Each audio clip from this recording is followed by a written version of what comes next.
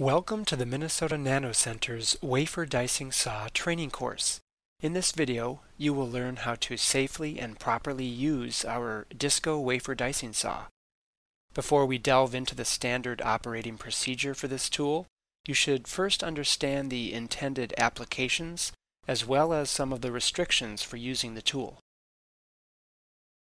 The dicing saw is designed to make straight cuts from edge to edge, make full or partial depth cuts, dice samples up to 1 millimeter thick, dice silicon, glass, quartz, sapphire, and other oxides.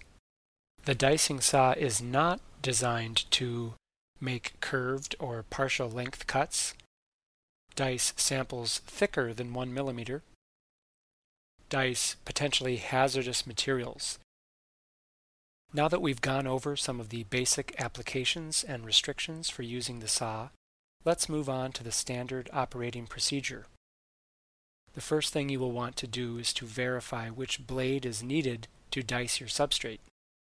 There are two primary blades used on the system: a silicon dicing blade, which is only designed to dice silicon substrates, and an everything dicing blade, which is capable of dicing every allowable substrate material. Due to its versatility, the everything dicing blade is most often used. However, if you are dicing silicon and would like a smaller cut width, which is often referred to as the kerf width, then you should use the silicon dicing blade instead. It should be noted that the everything dicing blade has a kerf width around 180 to 200 microns, whereas the silicon dicing blade has a kerf width around 50 microns. Within the Badger application, you can check which blade is currently installed by clicking on the Maintenance tab and looking at the comment that shows the current blade status. If you would like a different blade installed, please email the appropriate MNC staff members stating which blade you would like to use and when you plan on using the tool. We'll try to accommodate your request as soon as possible, but you should periodically check the status in Badger to verify that the blade has in fact been changed. Once you are ready to use the tool, you can enable it in Badger. After arriving at the tool, double-check that the installed blade is the correct blade. If you are unable to determine this by simply looking at the blade, then you can check the blade storage containers on top of the tool. If the appropriate container is empty, then you can be reasonably sure that this is the blade currently installed on the system. Rotate the spindle while looking at the exposed portion of the blade to ensure that the blade is not chipped or cracked. If the blade is damaged, you should not use the dicing saw. If this happens, please report a problem in Badger so the appropriate staff members can replace the blade. Before turning on the tool, it's important to know what to do in case of an emergency. If an emergency occurs during the operation of the dicing saw, such as visible smoke, sparks, fire, or any other sign of danger or equipment failure like grinding noises, etc., please press the red Emergency Manual Off button. If the EMO button is pressed and you wish to unlatch it, you can rotate the button clockwise, and this should cause the button to pop back up. When you are ready to start up the machine, make sure your hands are clear of the cutting area and then turn the power key switch clockwise all the way, and then release the key switch. The system should start up and then initialize. During initialization, the chuck, spindle, and microscope will move. Be careful and make sure that nothing enters the cutting area during this time, as this could result in serious injury and may also damage the equipment. During initialization, you may notice the monitor displaying a message that says "Working." If the initialization completes successfully, the main menu should appear with no visible warnings or alarms present.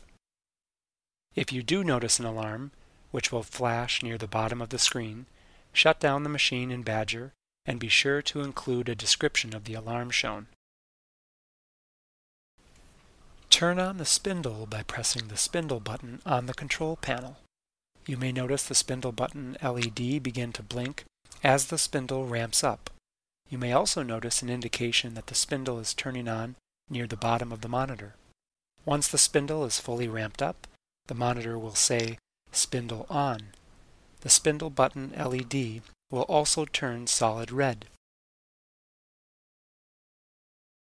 Next, you'll want to select the main menu option number 2, Cut Program Entry, which is where the dicing program recipes are stored.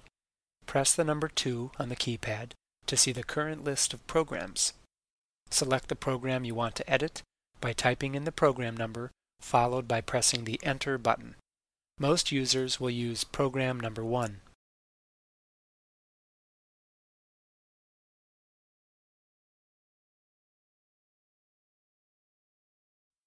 There are a number of parameters listed within each dicing program. Let's begin at the top where we see a parameter for measurement units. This should always be set to mm for millimeters. Next, we have the name or ID of the program. This can be changed by pressing the Enter button, which will cause a keyboard screen to appear. Please note that you should not change the name of the AnyUser program. However, since that's the program we're using here, I will show you how to change the program ID, which can be applied to any other program. Use the arrow cursor buttons located below the number keypad to select the character you would like to add to the ID string, and then press Enter. Once you have entered all the characters for your ID, you can move the cursor to select the End option, and then press Enter to save the changes. If you want to discard any changes made, which is what we are going to do here, simply press the Escape button on the keypad to close the keyboard screen and return to the cut program. Next, there are several work size parameters, including W and D, which are best explained by looking at the following diagram. W is the maximum width of the substrate, which we can also describe as the length of the cut. Since we want to ensure that we have plenty of clearance for the dicing blade, it is best to make W at least 10 millimeters greater than the actual maximum width of your substrate. For example, if you are dicing a 100 millimeter wafer, you should set this parameter to at least 110 millimeters, if not larger. If your wafer isn't well centered on the x-axis of the dicing tape, you should make this value even larger. If W is set too small, the blade will break, so it is best to err on the side of caution. The parameter D is the depth or distance spanning the array of cuts. I recommend setting this parameter to at least 110 millimeters in all cases. This ensures that the system detects plenty of room to complete all your cuts, even if your wafer is not well centered on the y-axis of the dicing tape. The parameter H has two functions, but the primary function is setting the blade height, that is, the distance between the blade and the chuck, after a cut has been completed, so it can safely travel over and across the substrate. The secondary function of this parameter will be discussed later in this training video. The C adjustment and Y offset parameters are not used, and so they should already be set to 0. The next parameter that you may want to change is the theta rotation index. This parameter controls how many degrees of rotation occur when using the rotate function on the control panel. Most users want to have square or rectangular die, and so it is most often set to 90 degrees. However, if you want to cut die in the shape of a rhombus, for example, you can change this parameter as needed.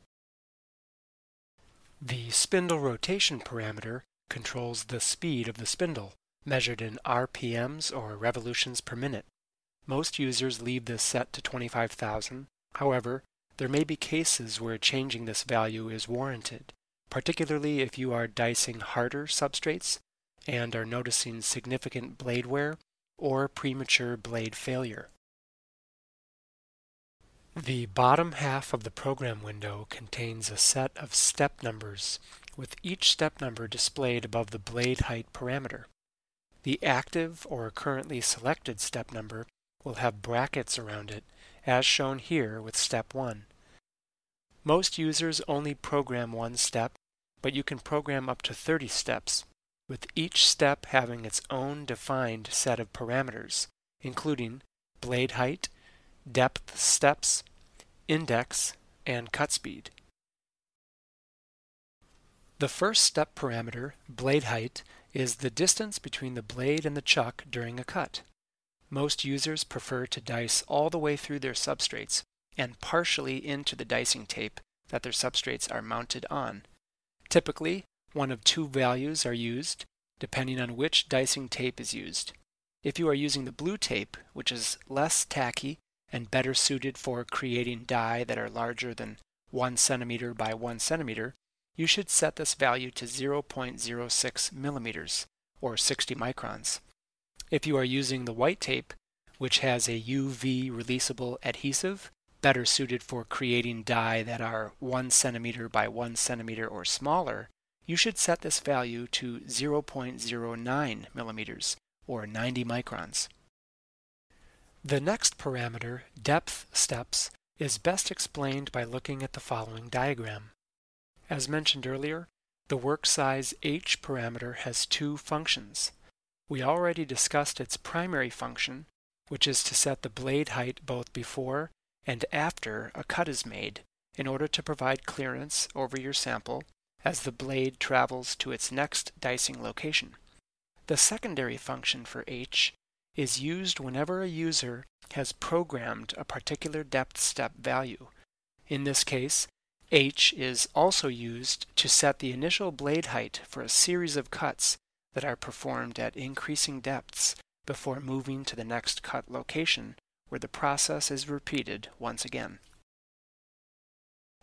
As an example, if your depth steps parameter is set to 1.4 millimeters and your work size H parameter is set to 2 millimeters, then each cut line will be cut multiple times at increasing depths as follows. First, a cut is performed at a height of 2 millimeters, which has not yet made contact with the substrate. Next, the blade is lowered by the depth step value of 1.4 millimeters, resulting in a partial depth cut made at a blade height of 0.6 millimeters, which is 2 millimeters minus the 1.4 millimeter depth step. The blade continues to be lowered by the depth step value of 1.4 millimeters, followed by making another cut until the blade reaches the programmed blade height, which in this case is set to 0.06 millimeters or 60 microns, resulting in a full depth cut. Most users do not use depth steps. If you are not going to use this feature, you can disable it by leaving this parameter set to 0 as shown in this program. The next parameter we want to program is the y-axis index, which we can see in the following diagram. This index parameter is simply the distance between cut lines. If you are cutting your substrate into an array of die, this parameter will effectively determine one dimension of your die. If you wish to later dice the substrate in another orientation, for example by rotating the substrate by 90 degrees, you can change this index parameter once again if needed to determine the second dimension of your die. If you are not sure what your index should be, you can just estimate this value or set it to 10 millimeters and adjust it later as needed.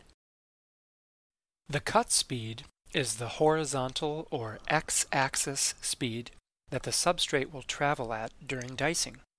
You should read the appendix at the end of the SOP to select a proper cut speed for your particular dicing application. Silicon is most often diced at a cut speed of 4 or 5 millimeters per second. The final parameter you will need to program is the total lines parameter, which is the total number of cut lines you wish to make once you run your cut program. It is highly recommended that you perform a test cut before executing an entire array of cuts across your substrate. If you do plan to make a test cut, then you should set this parameter to 1 for now, as you can always change it later, after a test cut has been performed. When you are finished programming your cut program, press the Escape button on the keypad to exit out of the cut program, and then press the Escape button one more time to exit the cut entry screen. This should take you back to the main menu. When you are ready to load your sample, move the spindle and microscope all the way back by simultaneously pressing and holding the Y-axis up arrow and high speed buttons. Once the spindle and microscope are all the way back, you may hear an alarm indicating that you've reached the Y-axis limit. Press the Escape button to silence this alarm.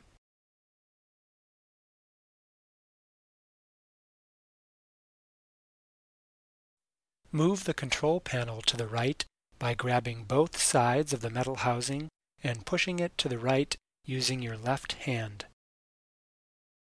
Move the chuck all the way to the right by simultaneously pressing and holding the X-axis right arrow and high-speed buttons.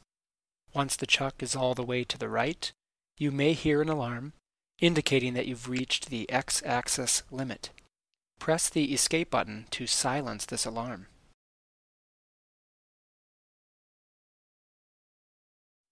Make sure that the chuck vacuum is turned off. The red light on the vac button should not be lit. If the red light is lit, press the vac button once to turn the vacuum off. Once your sample is mounted on dicing tape, you can load it onto the chuck. Make sure the metal mounting frame is in the correct position, seated around the outer lip of the chuck. Now you can perform a coarse theta alignment by simply grabbing and rotating the chuck until your sample or the feature you wish to cut along is roughly parallel with the X-axis or the front edge of the tool. Once you are satisfied with your coarse theta alignment, you can push the control panel back to the left until it clicks into place. Press the vac button once to turn on the chuck vacuum. The red light on the vac button should turn on. If you see an alarm which says chuck vacuum low, press the Escape button to silence the alarm.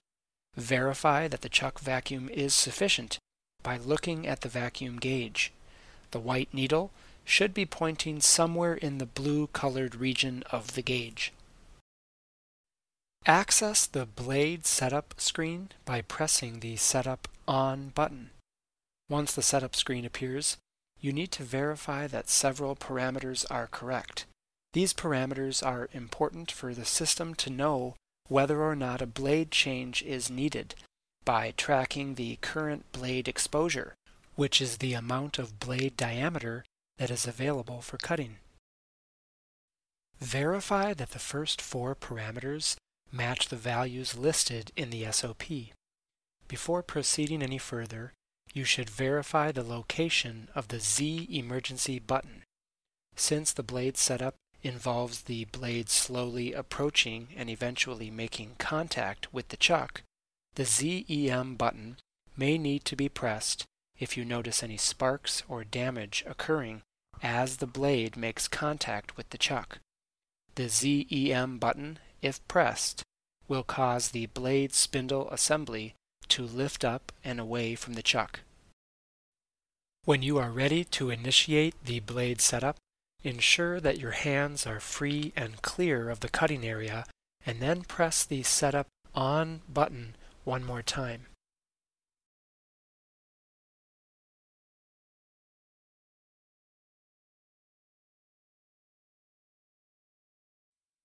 You may notice the spindle, microscope, and chuck moving during the setup initialization. If the blade setup has completed successfully, the system will automatically exit out of the blade setup screen, returning back to the main menu. you may occasionally experience an alarm which says Setup Compare, which can happen due to the fact that the chuck isn't perfectly flat. If this happens, you can press the Escape button to silence the alarm. If one or both of the blade correct quantity parameters is a negative value, then there is a way for you to circumvent this error. First, press the Shift button on the keypad to toggle the blade change parameter from No to Yes, then press the Enter button. Next, move the cursor down to the Current Blade Exposure parameter and note the value listed. Retype in this value and then press Enter. Now you can retry the blade setup by pressing the Setup On button one more time. If this does not resolve the issue, then please power down the machine and report a problem in Badger. From the main menu, press the Display button to toggle the monitor input to the microscope camera. You may not be able to see any features on your sample yet, especially if the microscope is out of focus, or if your sample is not positioned under the microscope. Use the Y-axis up or down arrow buttons or the X-axis left or right arrow buttons to position the microscope over a feature of interest. If you have no features on your sample, you can use the edge of your sample or a wafer flat instead.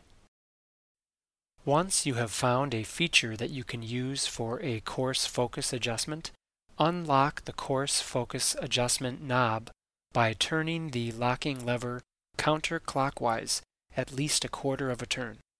Once unlocked, the coarse focus knob will tend to drift over time, and so you will need to adjust it with one hand while using your other hand to turn the locking lever clockwise until it is lightly snug. Please do not over-tighten these levers. Use the Fine Focus knob if needed to make any other focal adjustments, using the same procedure as you did with the coarse focus. The Fine Focus knob requires more force to adjust, so keep this in mind if you encounter any resistance even after the locking lever has been loosened. Be sure to relock this lever once you are satisfied with your focal adjustments. If needed, you can also adjust the microscope lamp brightness using the Direct Lighting knob, which is located just below the monitor. The next step is to determine if any further theta adjustments are needed for your sample. If you have a feature or sample edge to align to, you can verify the degree of misalignment by moving the X-axis and seeing if your alignment feature appears to drift up or down on the monitor. Let's examine the following diagram to see an example of how this adjustment can be accomplished. In this example, we can see that the alignment feature is offset in the counterclockwise direction. If the user were to move the chuck by pressing the X-axis left arrow button, they would notice that the alignment feature seems to drift upward. This implies that some degree of clockwise rotation is needed to correct the theta alignment. If theta has been adjusted properly, moving the chuck to the left or right should result in little, if any, vertical movement of the alignment feature. If a high precision is needed for theta adjustments, use the X-axis high speed button while pressing the left or right arrow buttons, as this will amplify the appearance of any misalignment. Once you are satisfied with your theta alignment, move the Y-axis to a region where you can perform a test cut. Remove any possible stepper motor backlash by pressing the Y-axis down arrow, followed by pressing the up arrow. Then press the theta clockwise rotation button, followed by pressing the counterclockwise rotation button. Turn on the cut water by pressing the cut water button. Observe the cut water stream as it hits the blade to verify whether or not the water nozzle needs to be adjusted. In this diagram, we can see which conditions we are trying to meet. First, we want to ensure that the water stream hits the exposed portion of the blade as much as possible. Second, we want to ensure that the water stream splits into two streams after hitting the blade, represented here by the two dark blue lines. The water nozzle can be adjusted by rotating, pushing, or pulling the nozzle accordingly.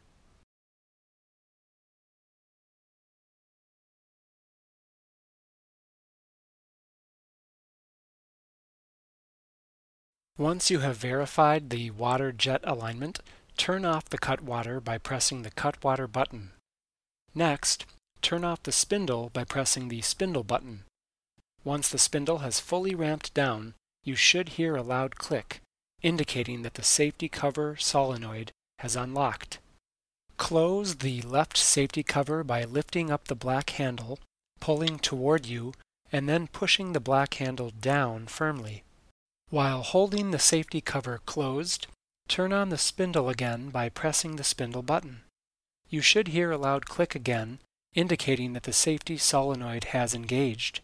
Verify that the safety cover is secured by pulling up on the black handle. Press the display button to toggle the monitor back to the main menu. Press the number 2 on the keypad to select the cut entry screen. Enter the cut program number that you wish to run. Verify that every parameter is correct before proceeding. When you are ready to start your dicing program, place the styrofoam water shield in between the control panel and the left safety cover, as this will help to keep water from splashing outside the cutting area. Press the Full button to prepare the system for running your cut program. This may cause the chuck to move slightly. Press the Start button to initiate your cut program. This should cause the monitor to display the Cut Status Management screen.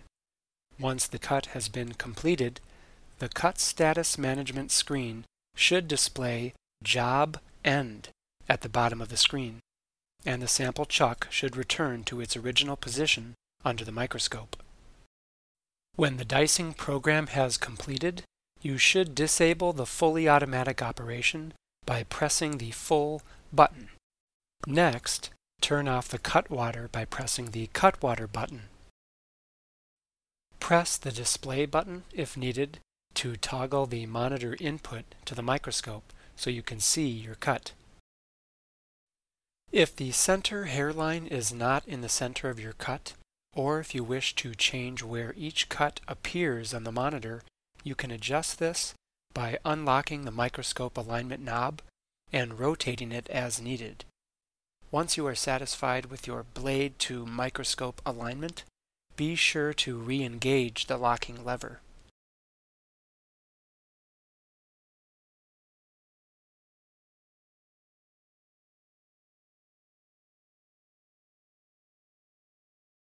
If you would like to move the entire set of hairlines up or down, first press the F1 button to disable it. Then hold the Shift button on the keypad while pressing the cursor up or down buttons.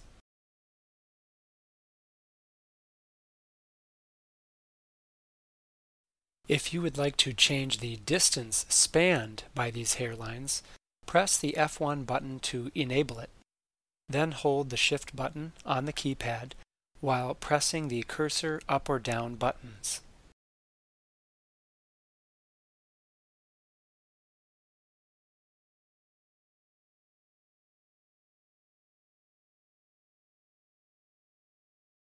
If you are interested in measuring the length of or distance between features, you can press the Measure button.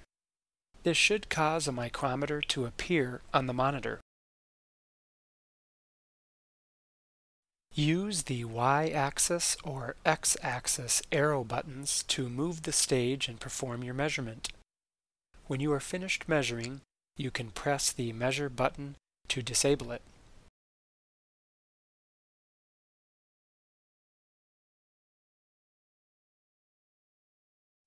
Press the Display button if you'd like to adjust any parameters, such as the total lines parameter, for example, if you are going to be performing an array of cuts, or the index parameter if any further adjustments are needed. If you would like to verify that your index or total lines parameters are correct, you can press the Y-axis index button. Then you can use the Y-axis up or down arrow buttons to advance the microscope by the value indicated in your index parameter. You can either tap the Y-axis up or down arrows if that helps you, or you can simply hold down an arrow button and the microscope will index accordingly. Be sure to index back to where you'd like to begin your array of cuts, which should be the cut location that is closest to the front of the machine. When you are finished indexing, press the Y-axis index button to disable it. Remove the backlash once again by tapping the Y-axis down arrow, followed by tapping the Y-axis up arrow. You can now perform your array of cuts using the same procedure as you did with your test cut. If you would like to dice your sample in another orientation, you can rotate it by the theta rotation index value by pressing the rotation button, followed by pressing the clockwise rotation button. When you are finished rotating your substrate, press the rotate button once again to disable it. Remove the backlash once again by tapping the clockwise rotation button, followed by tapping the counterclockwise rotation button. When you are finished dicing your sample, you can unload it, following the same set of instructions used during sample loading.